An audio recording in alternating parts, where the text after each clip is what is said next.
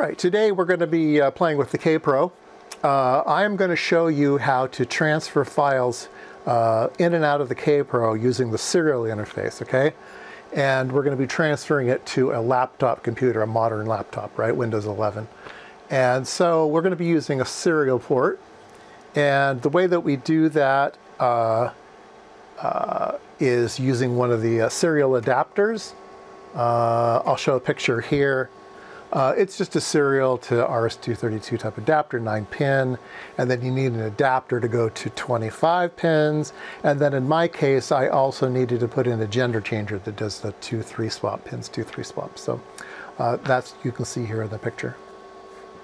All right, so now here on the Kaypro, we're going to be using a program called Kermit, okay?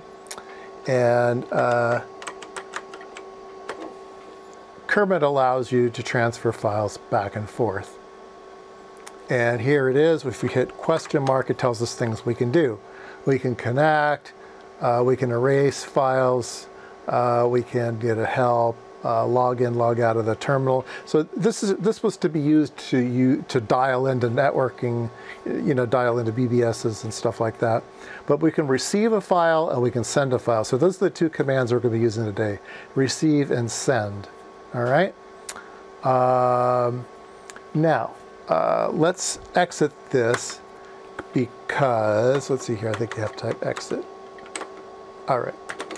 So a Kaypro, when you start it up, it defaults to a baud rate of 1200. So if we just ran Kermit now, it'd be operating at 1200. But we can change the baud rate using a program that Kaypro supplied called baud-m. Baud-m was to change the baud rate of your modem. Baud-p was to change the baud rate of a serial printer. There's two connectors on the back. I'll show you a picture here of the two connectors. You want to be using the connector that says the I/O, and the other one says printer. Don't use the printer one, use the I/O one. And if I do the baud thing here, if I do baud, oops, can't spell, B-A-U-D, oops. B-A-U-D-M, okay, it says, what do you want? And you have selections from 110 to 19.2. Now, in my particular case, 19.2 is just a fail. It just doesn't work at all. But you can go up to 9600. That works really, really well. So we're going to hit G, and it says, so be it. So now it sets the clock parameters in the data generator. There's a clock generator for the serial I/O chips. It's now set it to 9600 baud, okay? Okay, so now if we go into Kermit, we are set to 9600 baud, all right? Okay, so now we need to do something on the laptop, so let's go take a look at that. Okay, on the laptop, I'm going to be using a program called TerraTerm, T-E-R-A term, and it is a serial. So I'm going to set, instead of over the internet, Ethernet, I'm going to set serial. I'm going to say OK. And there's a setup.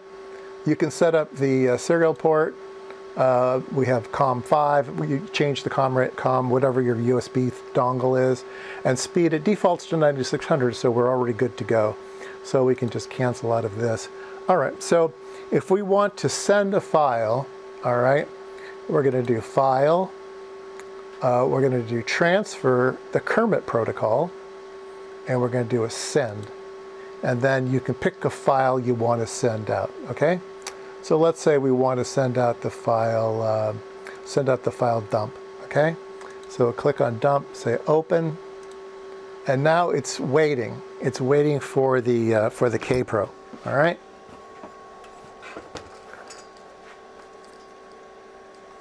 Okay, over here I hit R, which is receive, and it will see if it can negotiate between the two.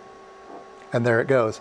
It says, dump.com, okay. And then it gives a read error. And it does this once in a while on my computer, okay? And so I don't know why, but it just is a hiccup, just kind of a weird thing. So I'm going to go back out. I'm going to do a baud. Baud-m, I'm going to do G, I'm going to do a Kermit, all right, and we'll be all set to go again.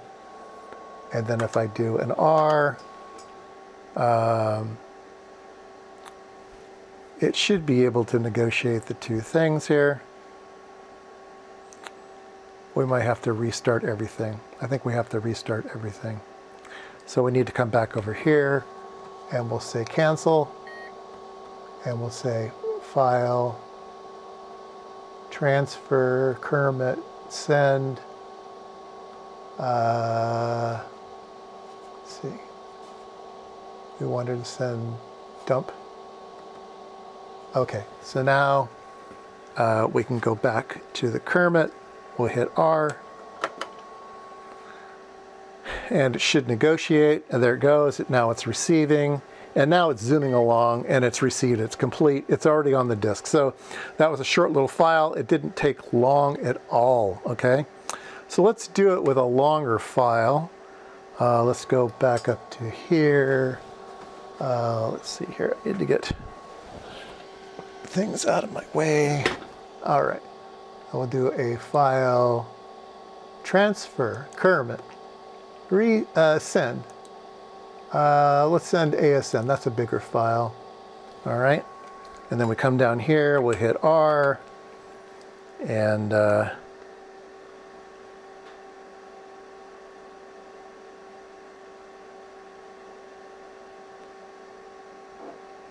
here we go. It says ASM. Now it's starting to do it.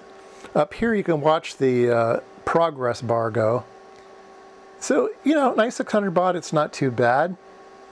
So we're receiving down here. It doesn't give you a status over here, it just says receiving. But you can watch the status as you watch the packets. So the packets are increasing.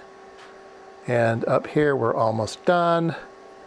And we'll come back down here and it says completed. So that was super, super simple. Now we can go the other way. Okay, so we can do a, let's see here, how do you do it? Question mark. We can do send, and then we need to actually say the file name, okay? So we can say send, copy, let's see, send, I know D is on there, d.com. So we're going to send, yeah, d.com is a program. So if I say send d.com, it's now trying to receive it up here. So up here we have to say, where's my mouse? Where's my mouse? There we go. Say file, transfer, Kermit, receive.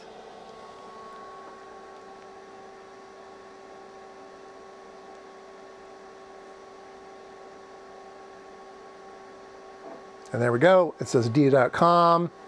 And you can see here we're sending packets. The packet thing is increasing, and the packet thing up there is increasing. Done. We're done. So it's automatically saved it. So that's all there is to transferring files back and forth on the Kermit. It's pretty straightforward. Works really, really good. I was able to transfer a bunch of files that I couldn't find disk images for, and I was able to transfer them over with this.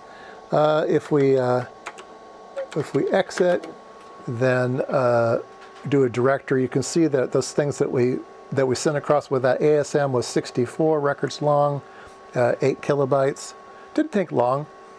And we sent over dump as well. Dump was only 2 kilobytes long, so that was a super fast one. Anyway, there you go. Using Kermit, transferring between two things, and just like the old days.